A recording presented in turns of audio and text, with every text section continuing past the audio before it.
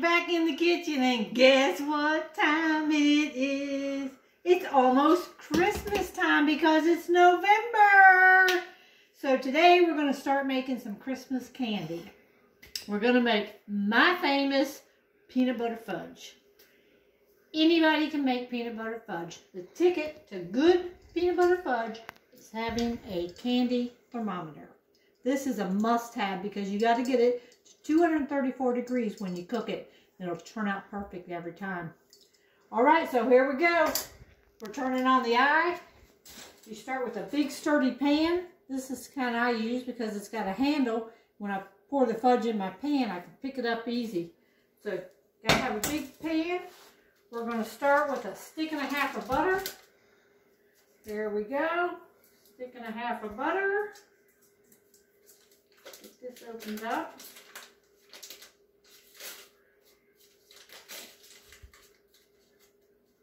Yeah, I should have already had that open, I guess. All right, stick and a half of butter. 1 can, the small can, of evaporated milk. Whee! Here we go. Look at there. Whoa! Whoa. Whoa, Daddy. That milk was a splashing. Splashing, Mama. All right. Throw that away. And we need 3 cups of sugar. So I got my eye turned on high. And this is what we're going to get started with. We're going to bring this stuff to a boil. 3 cups of sugar. So we got our butter, our small can of milk, and 3 cups of sugar. All right. Now, we're going to bring this to a boil. And then we're going to stir it constantly. As soon as it starts, can y'all see it in the pan here? I'll get my handy dandy little elf assistant here, aka Brooke. Hi everybody, again. We're going to get her to film what it looks like in the pan. Now the pan, I just turned it on, so it's barely starting to get hot. But we're going to go ahead, and this butter's going to melt, and I'm going to keep stirring it. And then I'm going to stick the candy thermometer in there once it cooks about, say, 2 or 3 minutes. Because you got to boil it about 5 minutes. Then I'll bring y'all back and show you what it looks like, all right? All right, here we go. It's been boiling now. Butter's almost melted, so I'm going to put the candy thermometer in here. And continue to stir it. And in the meantime, my assistant wants to back away for a minute. We're gonna take some butter, and we're just gonna butter our pan up here. Just the bottom of the pan. Just smear some butter in the bottom of the pan.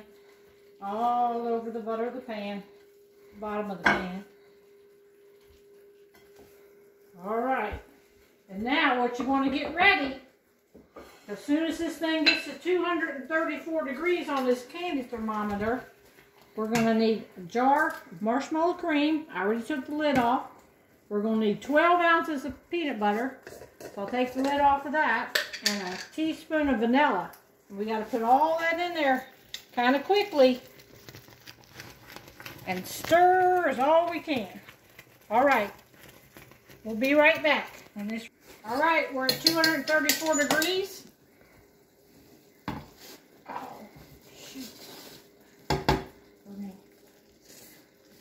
We're going to go ahead and put on our marshmallow cream.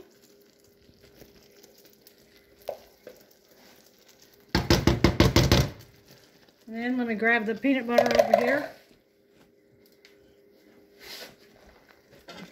We're going to put about 12 ounces of peanut butter in. Now you can use smooth peanut butter, or if you want nuts in your fudge, you can use chunky peanut butter. So I'll just kind of guess and say that's about 12 ounces. We gotta beat that up really good.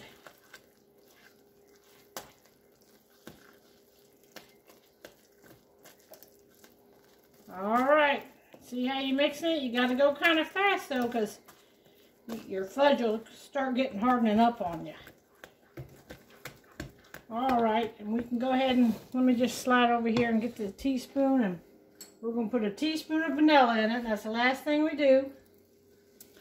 Now we just stir, stir, stir. Got to get all that marshmallow cream stirred up. All right.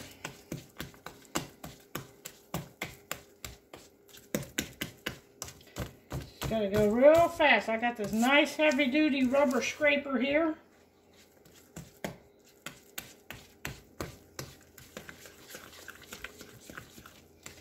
And I'm making smooth peanut butter fudge today. Like I said, you can add nuts to it if you want.